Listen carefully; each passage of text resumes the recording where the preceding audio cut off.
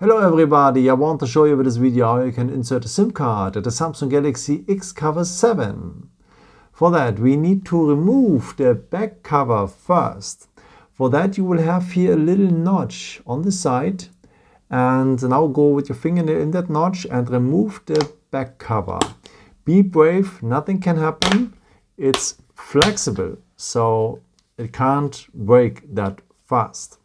Okay, the next step is to remove the battery. For that you will have a little notch here below, so just insert your fingernail as well and lift it to the top. That's it. Okay, let's start now with inserting the SIM card.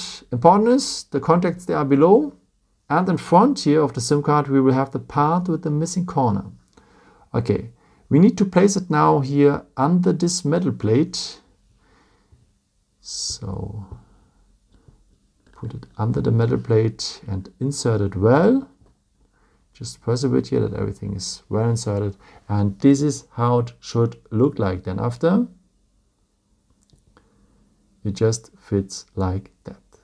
Okay, and if you want you can add also a microSD card to extend the internal storage. So this part is optional, you can do this also later if you want.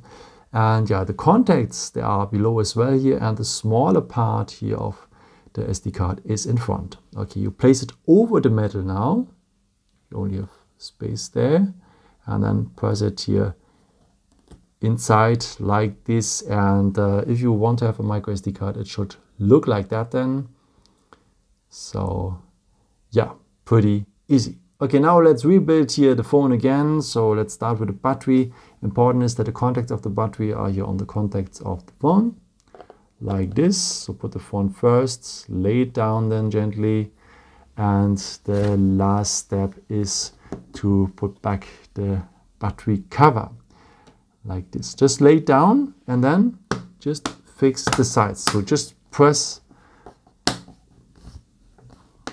the edges here of the cover and take care that everything is closed. Just go round and round and round and make an extra round because it's important, it needs to be closed to be water resistant.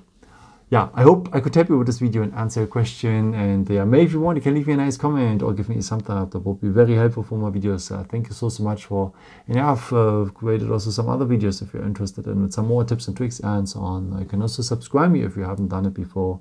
Thank you so much for your support, and yeah, maybe until next time. Ciao.